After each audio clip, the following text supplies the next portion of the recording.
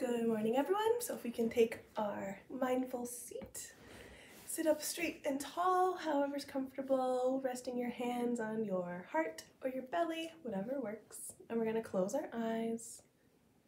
And we're just gonna breathe in, breathe out, breathe in, breathe out, breathe in,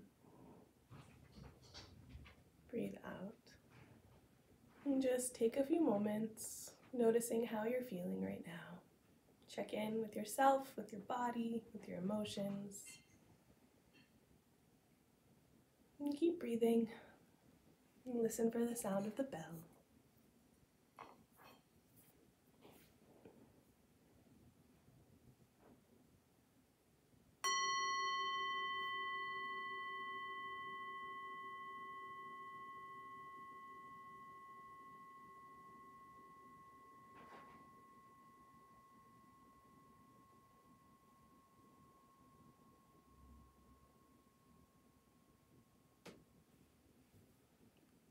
Okay, so today for a mindful moment, we're going to practice our loving kindness again, but to others. So today I want you to think about first someone that you love. So someone that you love and that you see almost every day.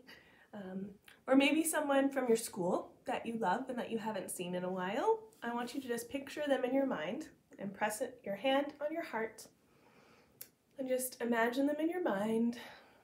Imagine them healthy and strong. What would they look like?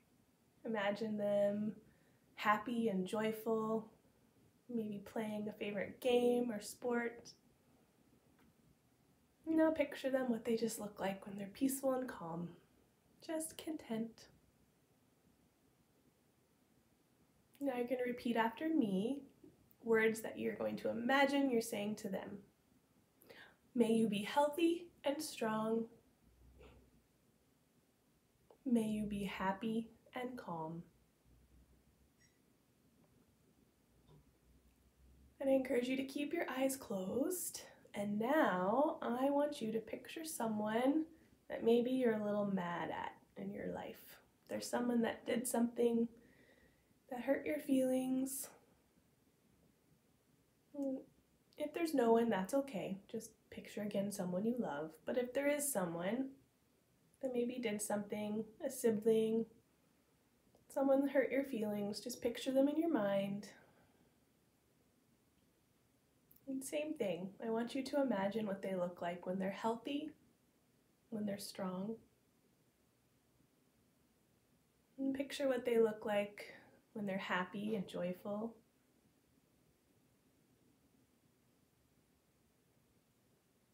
Now picture them peaceful and calm.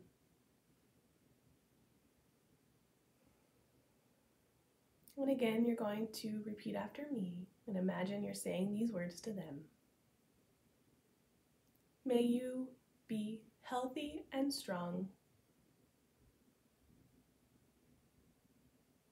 May you be joyful and calm. And just take a moment. Imagine a message from your heart going to theirs. And feel that love, feel that energy if you can. And breathe in, breathe out. You can open your eyes. So that was practicing loving kindness to others. And today we're going to read another story in the Sneetches and Other Stories, written and illustrated by Dr. Seuss. We're going to read the story called The Zacks. So, and let me find it again. There we are. Okay. The Zacks. One day making tracks in the prairie of Prax came a north-going Zacks and a south-going Zacks.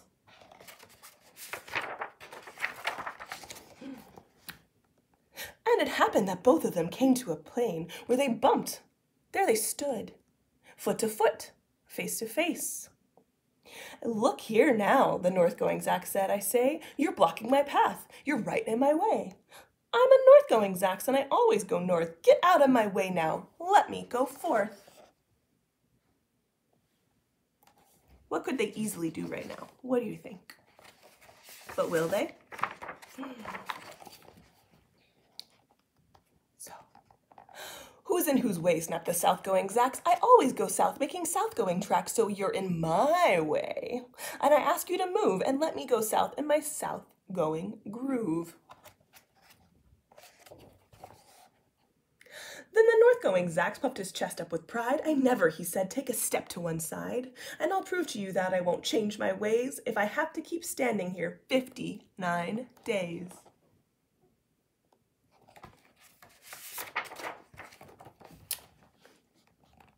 And I'll prove to you, yelled the south-going Zax, that I can stand here in the prairie of Prax for 59 years. For I live by a rule that I learned as a boy back in south-going school. Never budge. That's my rule, never budge in the least. Not an inch to the west, not an inch to the east. I'll stay here, not budging. I can and I will, if it makes you and me and the whole world stand still.